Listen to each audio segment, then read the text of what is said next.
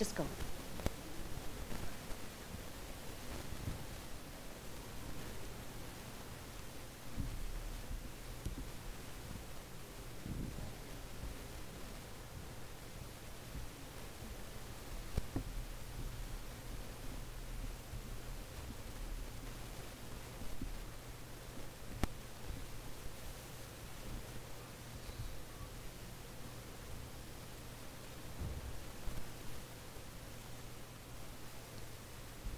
The Lord be with you.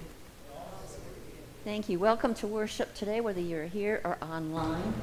A couple sad notes. First of all, last week, if you remember, it was announced that Bernie Newbern had passed away. There is a card out on the table for Kathy. I spoke to Kathy's daughter over the week, and they will be having a memorial service for him at Kelly's church in Clinton Township. If anyone is interested, see me about that. Also, please pray for the family and friends of Eleanor Schrader, who passed away on the 17th. Her funeral was yesterday. She had been ill for some time, and it was time to end the journey. Also, the flowers in front are from Gary in memory of 2 lives that were taken way too early. It was an NHL player and his brother who were struck by a drunk driver. So may God be with all who mourn their loss. Also, Mason is at home. He's doing well, so that is good news. Also, the Attic Angels divvied up their take, as it were. Kids in Distress, $1,000. Diaper Pantry, $2,000. Food Pantry, $1,000. Salvation Army, $1,000. And the Blue Water Humane Society, $500. And we thank everyone who participated in that. Jennifer will be making a formal thank you in the October newsletter, so watch for that one. Blessing of the Animals, if you recall, is the 5th of October at 1:30 next door. Youth Social Gathering is the 6th. Bible study, we're starting a new one on the 10th. If you want to sign up, there's a sign-up sheet just outside of Pastor's office. Then, in addition, we received a thank you note from kids. And it reads, "Wow, we can't thank you enough for your continued support for the work you do. Your most recent donation of $1,000 and all the wonderful gloves, hats, coats, and diapers blow us away. We are so thankful. Together we are making a difference. In gratitude, kids." And this will be posted out on the board. And then in the mail today, Pastor mentioned McRest. And last week we had a free will offering for laundry so that there'd be money to do all that laundry. So we received a letter from Pastor Katie Butler at Trinity. "Dear Reverend Stibe and St. Peter Lutheran Church, thank you for supporting Trinity Lutheran Church as a partner church with McRest. Your generous donation is a major help to house, feed, provide transportation, provide shower facilities, and hygiene supplies and laundering needs of 30-plus men at our church for an entire week.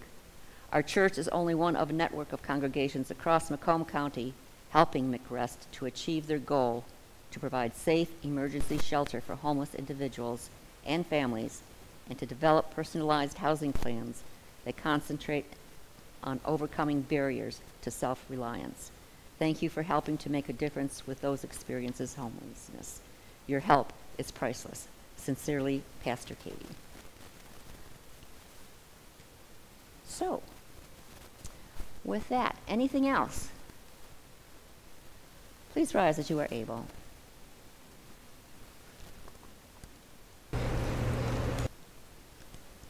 Blessed be the Holy Trinity, one God, abounding in steadfast love toward us, healing the sick and raising the dead, showering us with every good gift.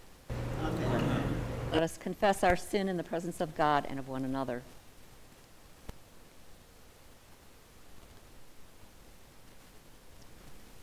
Just and gracious God, we come to you for healing and life. Our sins hurt others and diminish us. we confess them to you. Our lives bear the scars of sin. We bring these also to you. Show us your mercy, O God. Bind up our wounds, forgive us our sins, and free us to love for the sake of Jesus Christ, our Savior. Amen. The Apostle Paul assures us, when we were dead in our trespasses, God made us alive together with Christ, nailing the record of our sins to the cross. Jesus says to you, your sins are forgiven. Be at peace and tell everyone how much God has done for you. Amen. Continue with our gathering song.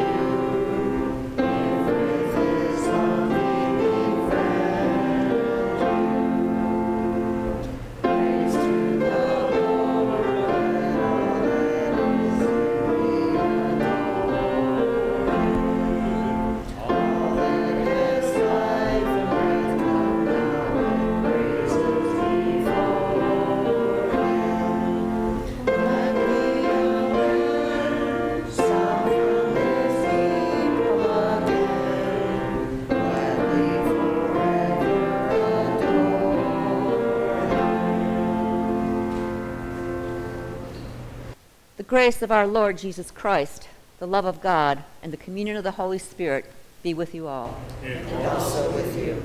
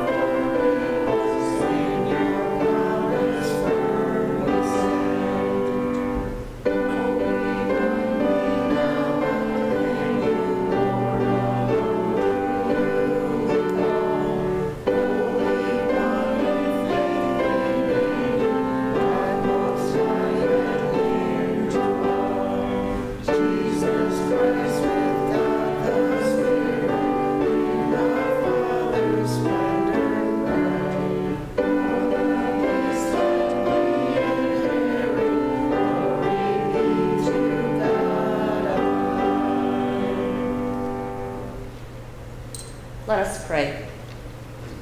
O God, our teacher and guide, You draw us to yourself and welcome us as beloved children. Help us to lay aside all envy and selfish ambition, that we may walk in your ways of wisdom and understanding as servants of your Son, Jesus Christ, our Savior and Lord. Amen. You may be seated. We tried to talk Marty into coming up for the children's sermon, but that ain't going to happen. So,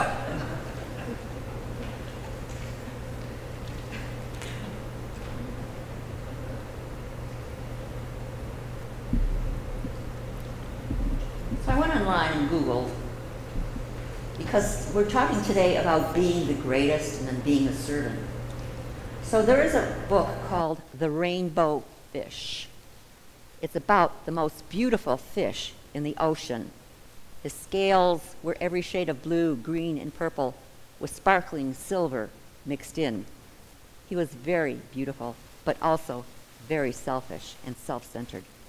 He was so beautiful that he thought he was too good to play with the other fish. One day, a little blue fish asked Rainbow Fish for one of his beautiful shimmering scales, but he refused. Because of his selfishness, he was very unpopular with the other fish. He was not only the most beautiful fish in the ocean, he was also the loneliest fish in the ocean. He told Starfish about his problem, and Starfish sent him to talk to a wise old octopus. The octopus told Rainbow Fish that if he wanted to be happy, he should give one of his beautiful scales to each of the other fish. Rainbow Fish just could not imagine giving away his beautiful scales. Once again, the little blue fish asked for one of Rainbow Fish's scales. He hesitated for a moment, but finally pulled off one of his scales and gave it to the little blue fish. When the other fish saw the little blue fish with a shiny scale, Rainbow Fish was surrounded by fish asking for one of his shiny scales. Before he knew it, he had given away all of his shiny scales except for one. Suddenly he realized that although he was no longer the most beautiful fish in the ocean, he was happier than ever before. In the gospel, you're going to hear Jesus talking to his disciples who had been arguing about who was the greatest. Jesus said to them, "If you want to be first, you must be last, and you must be the servant of all." He's going to put his arms around a child. If you welcome one of these, you welcome me, and whoever welcomes me welcomes the one that sent me. Sometimes we think, even here as adults, that it's always the best. You have to have the best of everything. You have to be the greatest at what you do. But that's not what Jesus is telling us. The most important thing is to think of others first and ourselves last. If you want to be great in God's sight, we should look to help others rather than trying to be the greatest. And we pray. Dear Jesus, help us to remember that being the greatest isn't important. You must be willing to help others and be the least. Amen.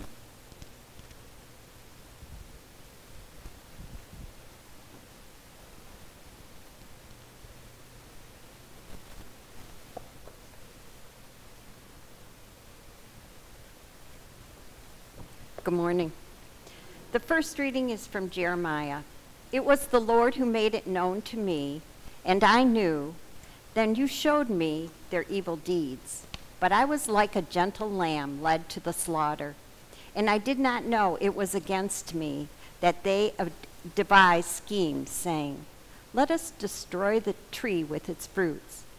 Let us cut him off from the land of the living, so that his name will no longer be remembered."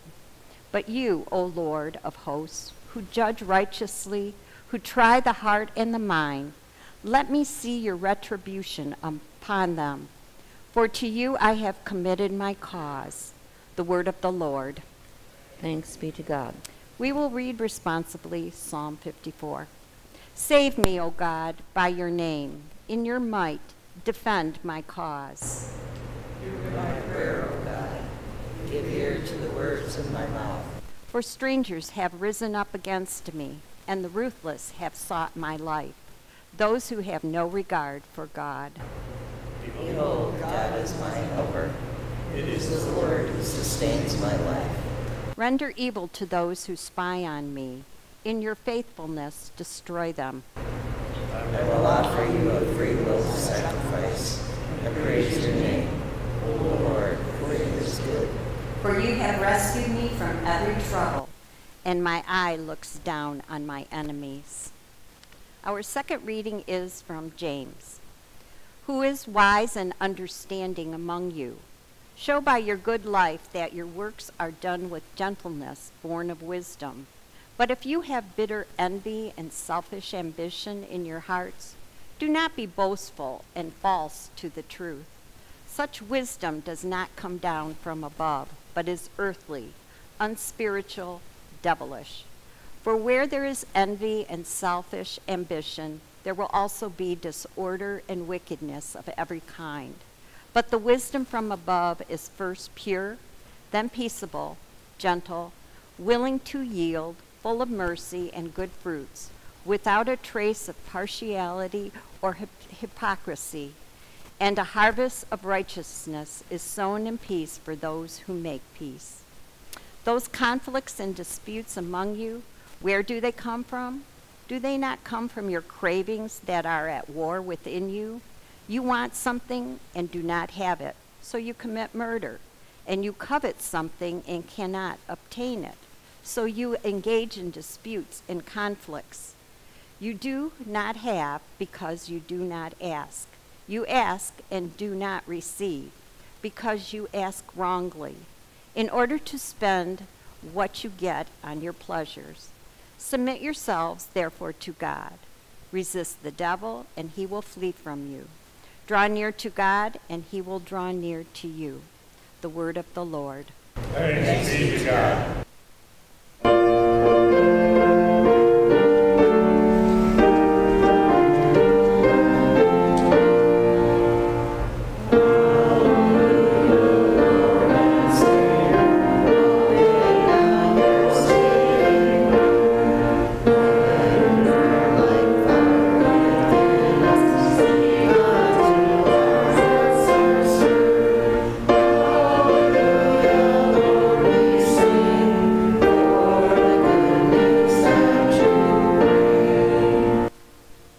Holy Gospel according to Mark. Glory to you, O Lord.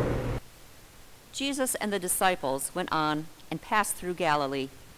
He did not want anyone to know it, for he was teaching his disciples, saying to them, "The Son of Man is to be betrayed into human hands, and they will kill him, and 3 days after being killed, he will rise again." But they did not understand what he was saying, and were afraid to ask him. Then they came to Capernaum, and when he was first in the house, he asked them, "What were you arguing about on the way?" But they were silent, for on the way they had argued with one another who was the greatest. He sat down, called the 12, and said to them, "Whoever wants to be first must be last of all and servant of all."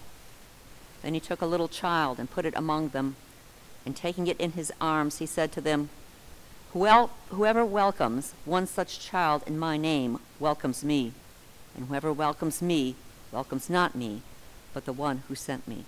The Gospel of the Lord. Praise to you, O Christ. Be seated. Grace, peace, and mercy be with you from God our Father and our Lord and Savior, Jesus Christ. Last week, we heard Peter's exclamation that Jesus is the Messiah. After that powerful statement, Jesus makes his first prediction about his suffering, death, and rising again. Not a good segue. Peter was stunned and told Jesus to back off on the suffering and death. After all, he is the Messiah. Jesus told him that these were the things of God, not men. As Pastor Ken told us last week, Peter was looking for the Messiah he wanted, not the one that he needed, and the one we need today. Then 6 days after this, Jesus took Peter, James, and John with him to a mountain. There his clothes became a dazzling white, and suddenly Jesus was speaking with Moses, Jesus' link to the law, and Elijah, Jesus' link to the prophets. There was a voice from heaven. "This is my son, the beloved. Listen to him." Then suddenly they were alone and were ordered not to tell anyone about the event until the Son of Man has risen from the dead. They talked among themselves, trying to figure out what this rising from the dead could mean, but didn't ask. Jesus and the three returned to the rest of the disciples to find them surrounded by a great crowd. A man had come with his son, who was possessed by a demon, and the disciples could not heal the boy. Jesus commanded the demon to come out of the boy, and with great convulsing, the demon came out. The boy returned home with his father. The reading today finds that Jesus and his disciples have left Caesarea Philippi and are now passing through Galilee, continuing the journey towards Jerusalem. He is trying to keep a low profile because he's teaching his disciples about his death, resurrection, and being killed by those against him. But they did not understand what he was saying and were afraid to ask him. As Jews, they were familiar with the concept of the resurrection, but their concept of a Messiah did not include a suffering death. So were they just confused? One commentator suggests that perhaps they thought this was just another one of Jesus' parables. Did they keep their questions to themselves because they didn't want to look foolish? I mean, they had their pride to consider. After all, Jesus had handpicked them to leave their homes and trades to follow and learn. Or maybe they didn't ask because it could be something like, don't ask the question unless you really want to hear the answer. How could Jesus suffer and die? And why would the Messiah go through all this suffering? And if Jesus were to suffer at the hands of others, what about the apostles themselves? Did they think that they could possibly be in danger? So put yourself in their sandals. Wasn't this all too much to take in? They left everything to follow. Those here and online have an easier time. We haven't had to sacrifice our lives following Jesus along dusty trails, traveling through sometimes dangerous territories. Over nearly 2,000 years, we know the suffering he endured was real. We know the glory of his resurrection and his triumph over death is real. The love Jesus had for them and for us today is real. We know that the comfort Jesus offers is real. We know that the promise of everlasting life is real. So back to the gospel. The group trudges on to Capernaum with Jesus leading the way, and they were talking among themselves. When they arrive at their destination, Jesus asks, "What were you arguing about along the way?" They were silent, for on the way they had argued with one another who was the greatest. Okay, let's imagine yourself as part of that group. Perhaps Simon and Andrew argued that they were the greatest because, after all, Jesus picked them first. Then perhaps John and James, the sons of Zebedee, reasoned that they were selected shortly after Simon and Andrew, so there was a very close contest between the fishermen. Simon the Zealot was ready to use violence to drive the Romans out of the land, and he'd be willing to fight for Jesus. So maybe he thought he was the greatest. And poor Matthew probably received the most resistance because he had been a tax collector, taking money from the people to pay the Roman government and perhaps skimming some off for himself. But they were silent when they were asked. It could have been that they were embarrassed that they had sunk to such pettiness. Here Jesus had been healing the blind and sick, teaching. He fed thousands with a bit of bread and fish, and even walked on water. They saw how Jesus welcomed everyone to him. And yet they argued about worldly things, position, selfish ambition, status, and greatness. They thought that they would be recognized as the chosen of the Messiah. And how great would that be? This was on their minds, rather than focusing on Jesus and how he was concerned with all in need. How could they possibly share in the world that Jesus was proclaiming if they just didn't get it? Imagine Jesus shaking his head and gathering the 12 around him. Jesus must correct the ambition of the disciples and bring them back to the kingdom of God. Okay, guys, listen up. Whoever wants to be first must be last of all and servant of all. Society would laugh then and even now at such an idea. In the time of the gospel, there are only the rich and the poor, nothing in between. The 12 were poor who thought that being in with Jesus the Messiah would bring them recognition and fame. But now they were told to be servants of all. Jesus then took a child into his arms. Whoever welcomes one such child in my name welcomes me, and whoever welcomes me welcomes not me, but the one who sent me. I always thought of this as reflecting on the innocence of a child, but the study notes in my Jewish annotated New Testament explain that the child represents a secondary status, lesser than human. Children were considered property with no rights and no protection. By accepting the child in the name of Jesus, the child is accepted as a true human representative, the same as accepting Jesus as sent from God. It's really a much deeper meaning than sweetness and innocence. So let's get back to the arguing 12. Did they even realize that they had been wrapped up in worldly concerns until Jesus called them on it? They should have been listening to what Jesus had to say. But aren't we the same? The commentary in Sundays and Seasons says best the thoughts that I just couldn't get from my brain into my laptop. Quote, "It is easy to be fearful in view of events outside us. It is easy to be thrown off course by feeling inside us or to work hardest for the wrong things. But Jesus invites us to practice what may be the most challenging spiritual practice of all. Jesus invites us to love our neighbor. Jesus asks that we look around for someone concrete to invest our time and energy in, someone who cannot possibly return the favor." End quote. On Celebration Sunday, Pastor Ken reminded us of all the ministries at St. Peter's. The diaper pantry volunteers spend hours serving clients, taking inventory, and packing diapers in order to provide thousands of diapers to those who cannot possibly return the favor.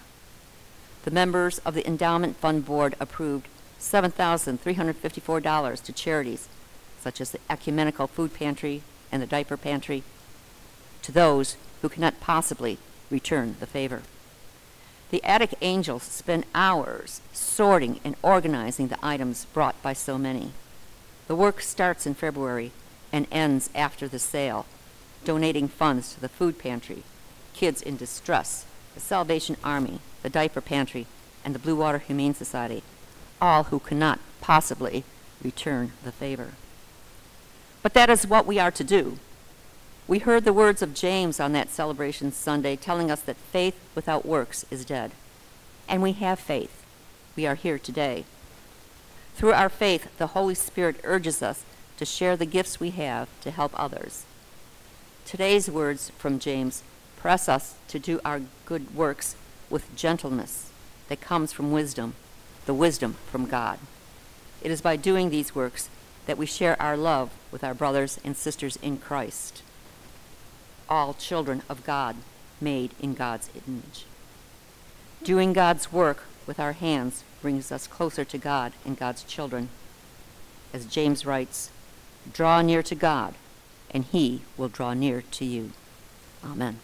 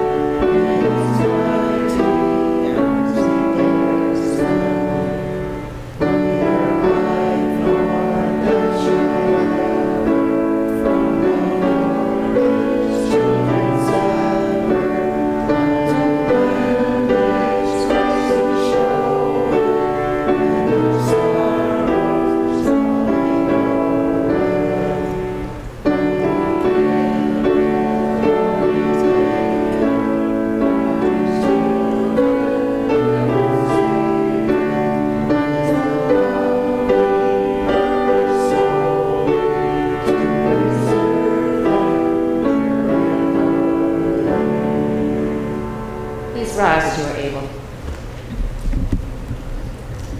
Together with the whole church, we proclaim our faith. I believe in God, the Father Almighty, creator of heaven and earth. I believe in Jesus Christ, God's only Son, our Lord, who was conceived by the Holy Spirit, born of the Virgin Mary, suffered under Pontius Pilate, was crucified, died, and was buried. He descended into hell. On the third day he rose again. He ascended to heaven. He is seated at the right hand of the Father, and he will come to judge the living and the dead. I believe in the Holy Spirit, the Holy Catholic Church, the communion of saints, the forgiveness of sins, the resurrection of the body, and the life everlasting. Amen.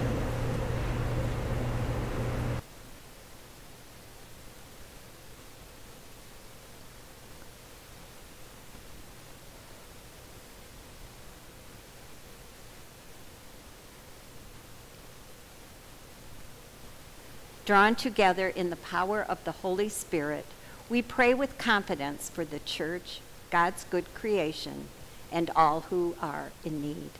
Loving God, you welcome all at your table of grace. Instill in your church a spirit of humility and curiosity, that we embrace all who seek you. We pray especially for ministries that reach out to your children everywhere. Hear us, O God. Your mercy is great. Creating God, you shape the world so there is more than enough for all. Curb our habits of overuse and guide us toward more sustainable sources of energy, food, and water. Hear us, O God. Your mercy is great. Gracious God, your peace brings justice and solidarity. Encourage peace among people everywhere.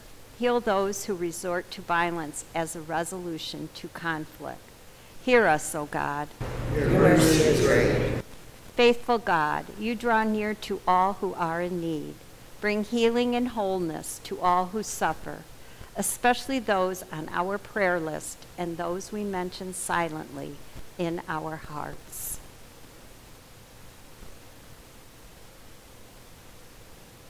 Transform economic, political, and social systems that oppress vulnerable people, especially systems of structural racism and generational poverty. Hear us, O God. Your mercy is great. Renovating God, you accompany all through changes and transitions. Help us to see where you are calling this community to new ways of living the gospel promise.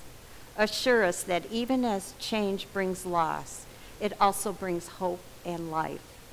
Hear us, O God. Your mercy is great. Merciful God, you embrace us on our final pilgrimage from this life. Accompanying all who have died, console those who mourn, and at the last, show us the way to eternal life in you. Hear us, O God. Your mercy is great.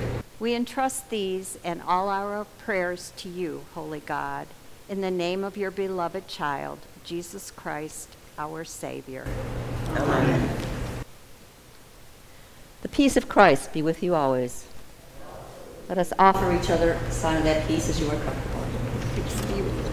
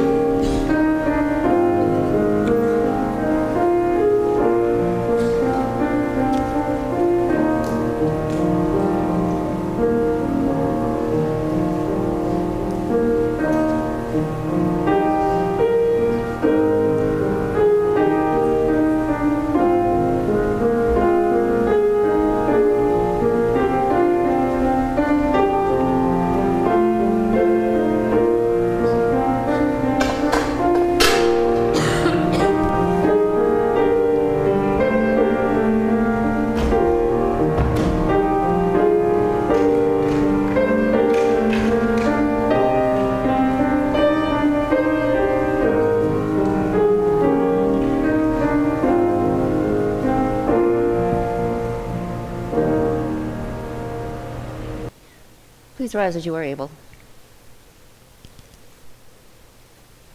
God of mercy and grace, the eyes of all wait upon you, and you open your hand in blessing. Fill us with good things at your table, that we may come to the help of all in need. Through Jesus Christ, our Redeemer and Lord. Amen. The Lord be with you. And also with you. Lift up your hearts. We lift. Let us give thanks to the Lord our God. It is right to give our thanks and praise. It is indeed right, our duty and our joy, that we should at all times and in all places give thanks and praise to you, Almighty and merciful God, through our Savior, Jesus Christ, who on this day overcame death and the grave, and by his glorious resurrection opened to us the way of everlasting life. And so with all the choirs of angels, with the church on earth and the hosts of heaven, we praise your name and join their unending hymn.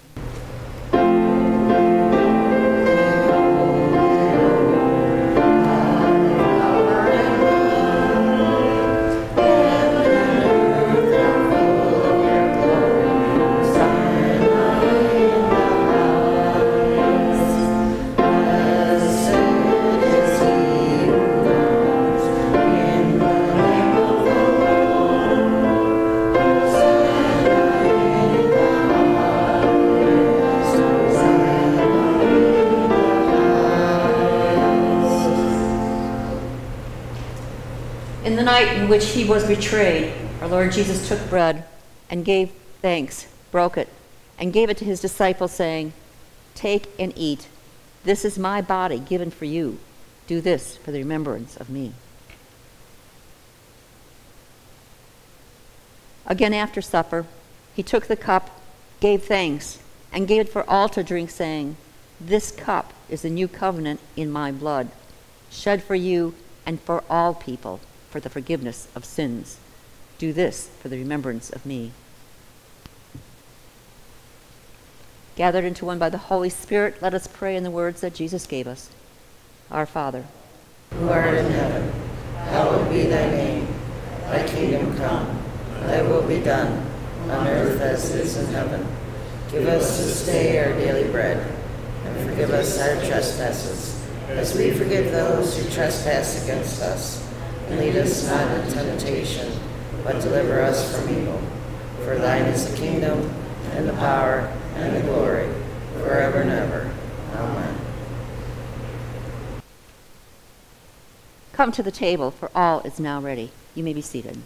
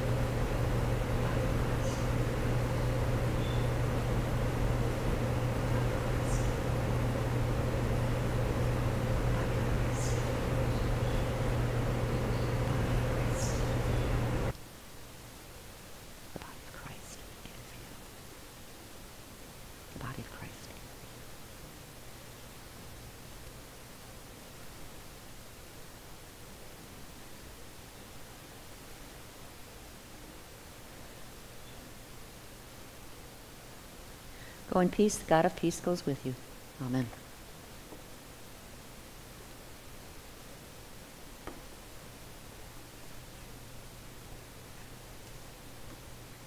Christ given for you. The body of Christ given for you. The body of Christ given for you. The body of Christ given for you.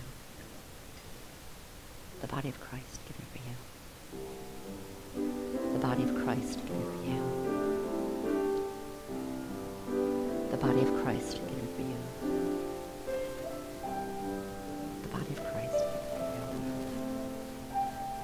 The body of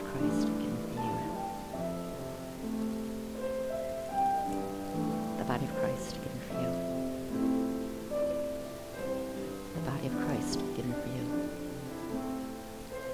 The body of Christ given for you.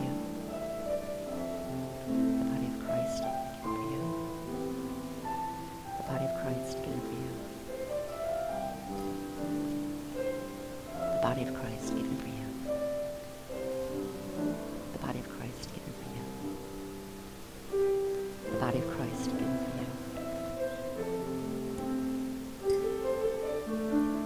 The body of Christ given for you. The body of Christ given for you. The body of Christ given for you. The body of Christ given for you.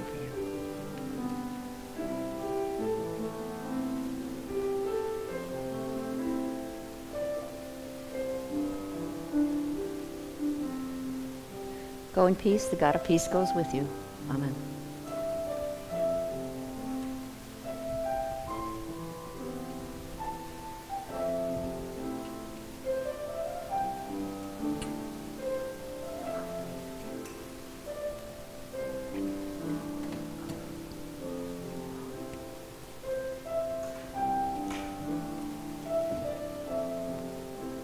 The body of Christ given for you.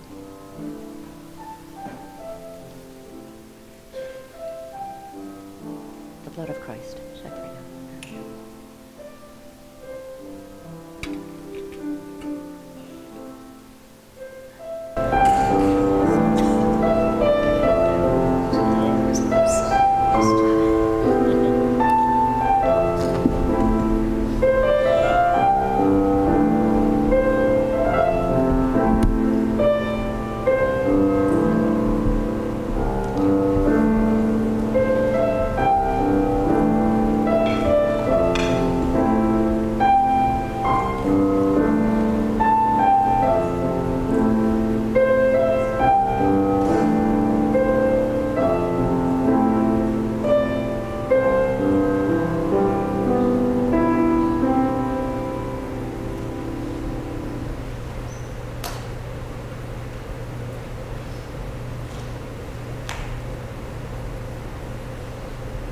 Please rise as you are able.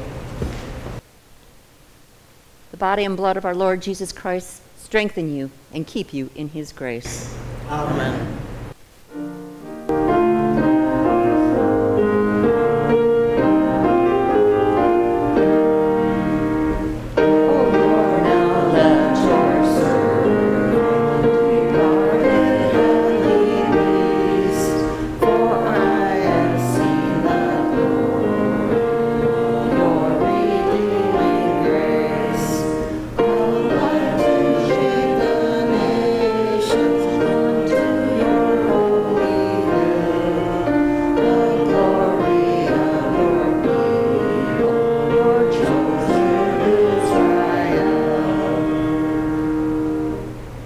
O God, as a mother comforts her child, so you comfort your people, carrying us in your arms and satisfying us with this food and drink, the body and blood of Christ.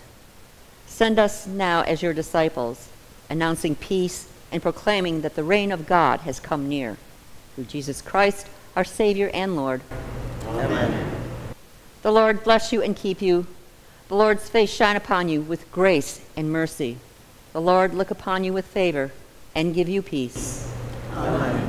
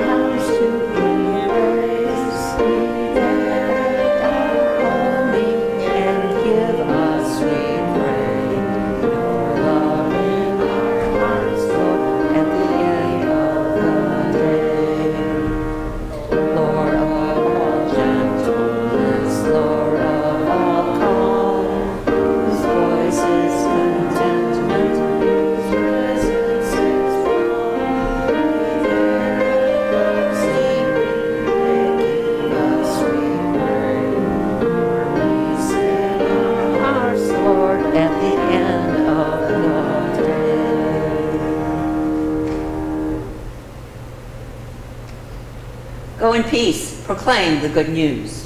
Thanks be to God.